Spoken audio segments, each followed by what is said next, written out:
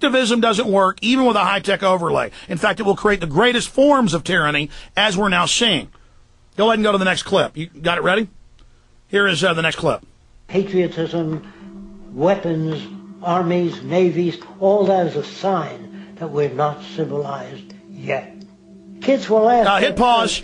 Didn't you? All that is a sign that we are humans that are warlike, and there's always evil people that want to dominate us. And yes, when we build up a weapon system, a lot of times it ends up getting used against us. So we've got to limit it, like the founding fathers said, and protect liberty and prosecute corruption. But see, the UN wants all our guns, and they're the only ones that are going to have them. A monopoly of power. So see, we're barbarous. Go back to it. Yeah. Kids will ask their parents, didn't you see the necessity of the machines? Dad, couldn't you see that war was inevitable when you produce scarcity? Isn't it obvious? Of course the kid will understand that you were pinheads, raised merely to serve the established institutions. We're such an abominable, sick society that we won't make the history book. All right, hit pause. Just say that. Hit pause. What he's saying is exactly what the elites are implementing. They're using the technology to fully take over and remove humans from the equation, but to dominate us and control us. Instead, he's saying, no, accelerate this so we'll be empowered. That's not what's going to happen. Just sit back and watch what develops. Go ahead. Make the history book. They just say that large nations took land from smaller nations, used force and violence. You'll get history talked about as corrupt behavior all the way along until the beginning of the civilized world. That's when all the nations work together. World unification, working toward common good for all human beings, and without anyone being subservient to anyone else. Oh, yeah. Without social stratification, whether it be technical elitism or any other kind of elitism, eradicated from the face of the earth. Back that up. Back that up 20 seconds. Back that up, because I want you to hear that carefully. Who is going to enforce no social strata of any type eradicated? And violence, you'll get history talked about as corrupt behavior all the way along until the beginning of the civilized world. That's when all the nations work together. World unification, working toward common good for all human beings, and without anyone being subservient to anyone else. Without social stratification, whether it be technical elitism or any other kind of elitism, eradicated from the face of the earth. Eradicated. Eradicated. John, have you connected the other ISDN? Because I can't continue here. It's blasting in my ears. Actually, that's being used. We can switch over to the access unit. Switch over to the access unit. I can't do this. Okay. All right, here we go, folks. I mean, as things get more complex, it allows centralization by elites to dominate, and the public aren't specialists, but in a few areas individually, and so can't grasp it.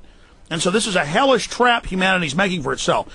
I am for technological development, but I am for education, open free market, the opposite of what we are seeing out of this.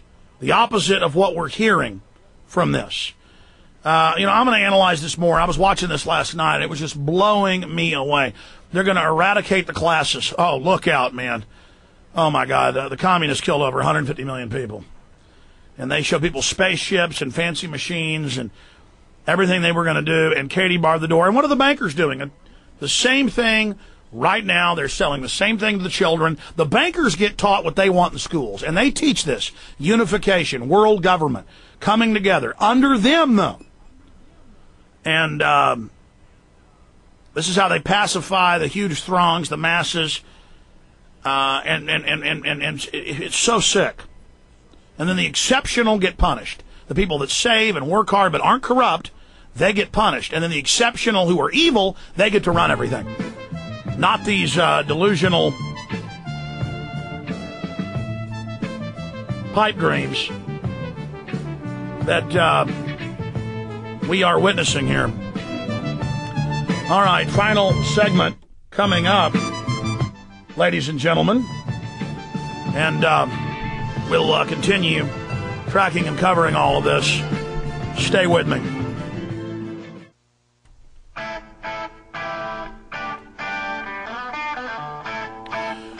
Folks, I'm going to take some time. I'm going to get the maker of this film on, and I'm going to ask him some questions. I don't think they're bad. People always fall for the same tricks.